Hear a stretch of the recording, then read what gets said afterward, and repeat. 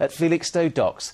The four-wheel drives were about to be loaded onto ships going to foreign ports. They've been stolen from homes around the UK, including addresses in Hertfordshire and Essex. 73 vehicles have been recovered in total. The 6-week-long operation was carried out by officers from the East of England Regional Intelligence Unit. A former MEP has gone on trial accused of falsely claiming more than £30,000 in expenses and spending it on fine wine and cars. Tom Wise, who represented UKIP and lives at Linslade in Bedfordshire, denies the charges of false accounting and using criminal property. His researcher, Lindsay Jenkins, who lives in London, faces similar charges. The case will continue tomorrow. 2 bodies have been found in a garage in Great Yarmouth. Police were called to Hall's garage in Camden Place at around lunchtime today. They found 2 men dead at the scene. Officers are treating the deaths as unexplained, but they haven't ruled out a suicide pact. Now, the M1 motorway celebrates its 50th birthday today. Roads Minister Chris Moll unveiled a plaque at the motorway's first service station, Watford Gap in Northamptonshire, to commemorate the occasion. Well, when the road first opened, it started at junction 5 near Watford in Hertfordshire and ran to junction 18 near Rugby. Well, it now stretches from Brent Cross in northwest London all the way to Garforth near Leeds. Well, Neil Bradford is at the Watford Gap services for us tonight. Neil, first let's clear up any confusion. Where exactly is Watford Gap?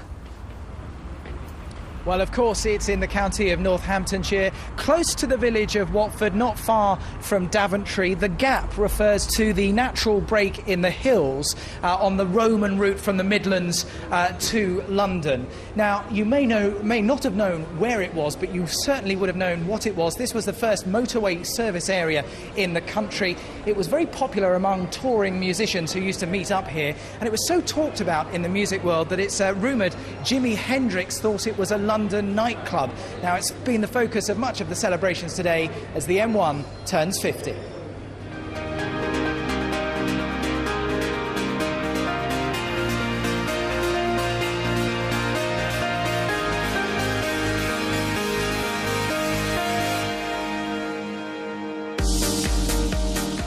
In half a century, the M1 has both frustrated and fascinated those who use it.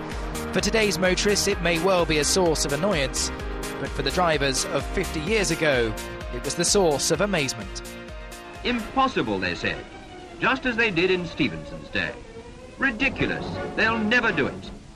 But they did, because we're driving along it now, at 70 miles an hour. Post-war Britain needed an icon of modernity and strength, and the M1 was it. 6 lanes of tarmac, 72 miles long. Such was the enthusiasm for the M1 that a public inquiry to approve it lasted barely half an hour. It wasn't long before the country's first inter-urban highway revolutionised travel and trade. With the arrival of the motorways, there were now brand new high-speed roads which were much safer for driving trucks, commercial vehicles. Back in the early years, the M1 would have been full of cars like this, a Vauxhall Cresta, built, of course, just down the motorway at Luton. But neither the cars nor their drivers were used to such high speeds. And nor were the AA. The organisation was a world apart from how it is today.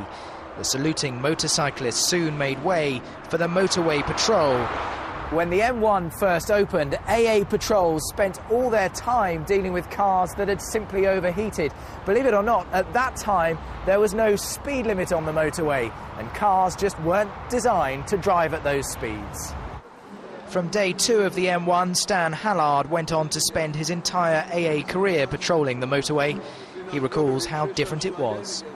There was no hard shoulder. It was, just imagine a sea of mud with a lawn floating on the top.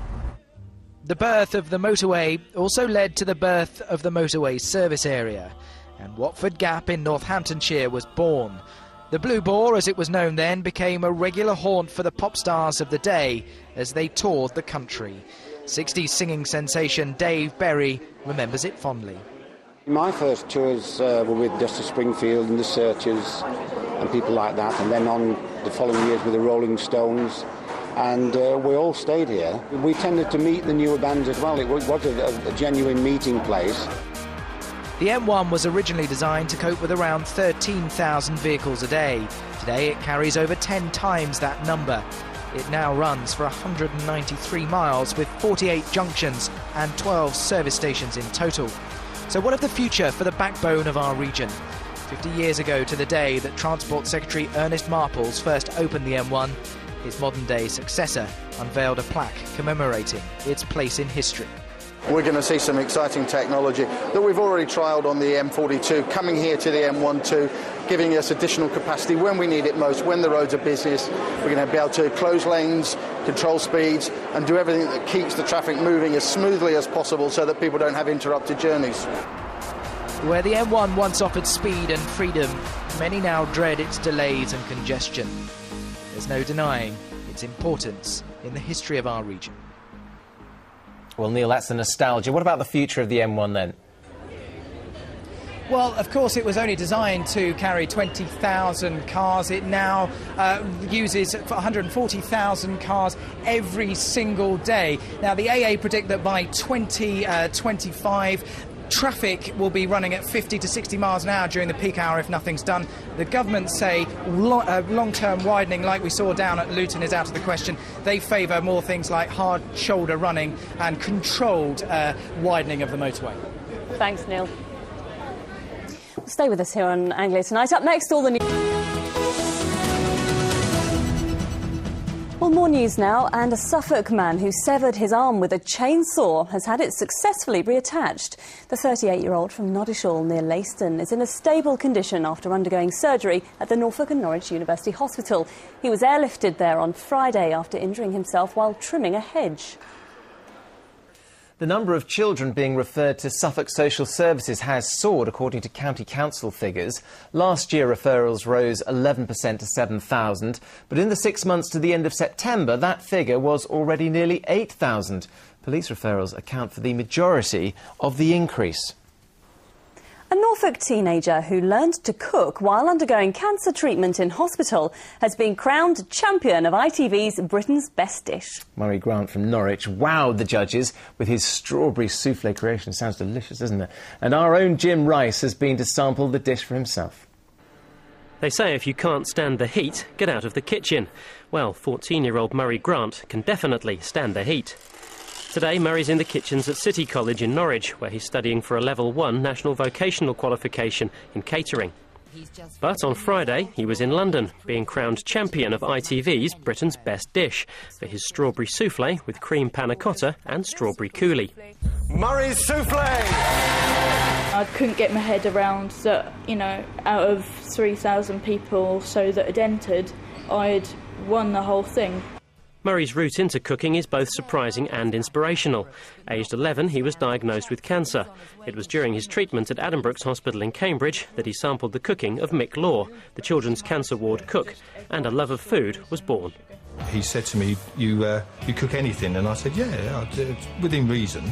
And he says, oh, I'll have a souffle. Took it down to him, and he was asleep. So his dad ate it. So I had to make another one another day, which he did eat. If you want to have a go at making Britain's best dish, here's what you'll need. 200 grams of sugar, the whites of 2 eggs and a small punnet of strawberries.